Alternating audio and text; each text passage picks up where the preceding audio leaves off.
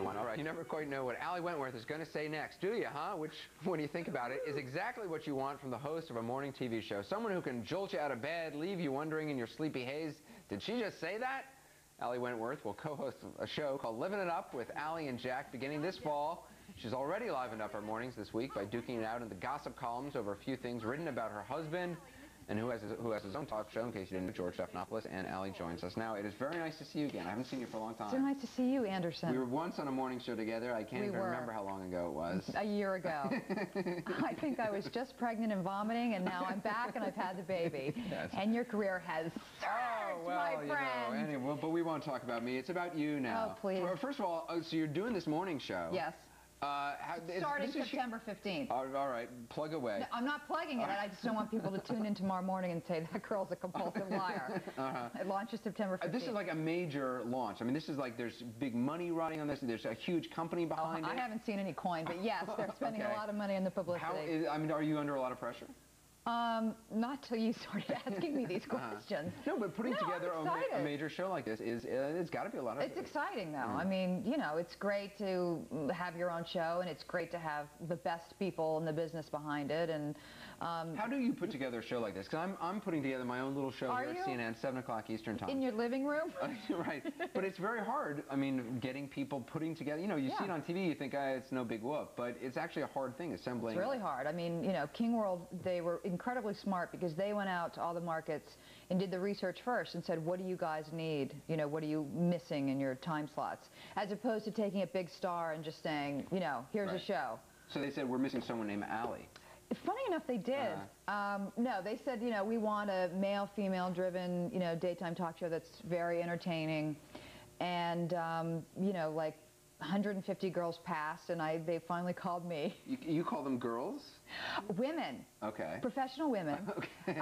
So anyway, they knew what was needed out there. And then I actually went in and met with King World, and I was 8 months pregnant, and I thought, if they're looking for the sexy-legged blonde, it's not going to be the seahorse heaving up the this stairs. thing launches September 15th. 15th, right.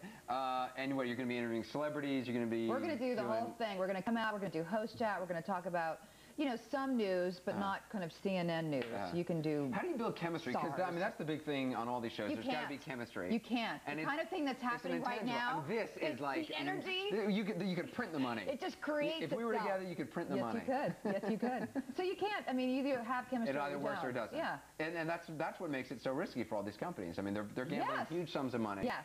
And do you try out in advance? Yes, I was paired with people. Okay. Have a lunch. We took a weekend in the Bahamas. Hey, whoever I liked when I got back. No, we were paired with different people, and you know, some people it was just that would be the most obnoxious show in the world, me and him. So when I knew you, you were like you were a celebrity, but now you're like a major syndicated, huge celebrity, and you're in the gossip columns now. Yes. I read in the gossip columns. Yes, I've read about you occasionally in the gossip columns myself. But you're far more interesting in the gossip columns. They're saying that there's like divisions between you and your husband, George Stephanopoulos, and then you have to respond in another gossip column. Why respond?